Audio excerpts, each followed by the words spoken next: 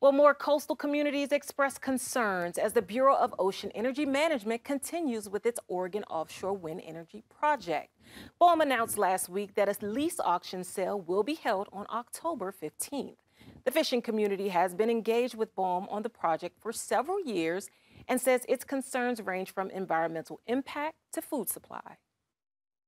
As food providers, we're not out there just having fun. We are harvesting sustainable seafood, not only for local Oregonians, but for the nation and the world. And losing access to our historical fishing grounds is concerning to us. Heather Mann with Midwater Trawlers said that BOEM isn't listening to stakeholders, fishermen, coastal communities, and tribes. After reaching out to BOEM several times, she said there is still no response acknowledging her concerns.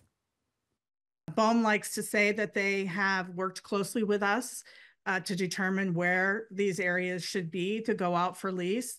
And that's not true.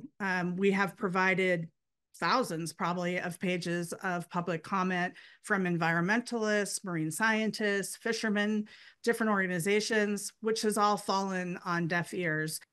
Mann wants the public to get involved and do their own research as the project continues. According to BOEM, the next step in the process is the lease auction sale.